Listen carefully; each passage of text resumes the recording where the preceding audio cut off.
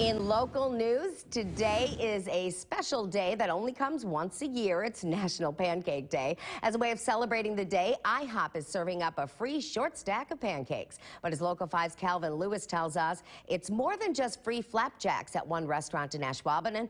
They are also helping sick children in Wisconsin.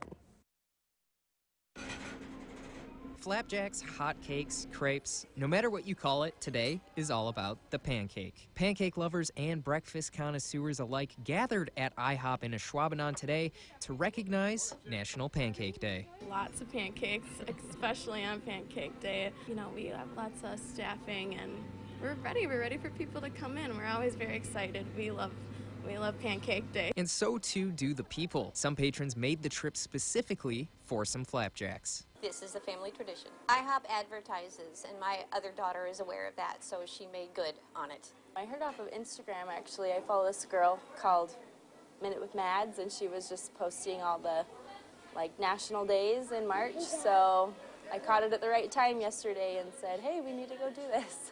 Though the pancakes are free, patrons are encouraged to make a donation to the shop's charity partners: Children's Miracle Network Hospitals, the Leukemia and Lymphoma Society, or Shriners Hospitals for Children. The donation you make goes to benefit those local branches.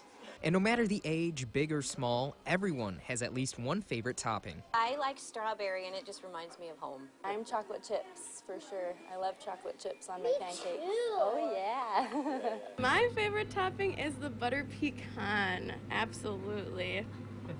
Very delicious. In Ashwaubenon, Calvin Lewis, Local 5 News. Me too for chocolate chip.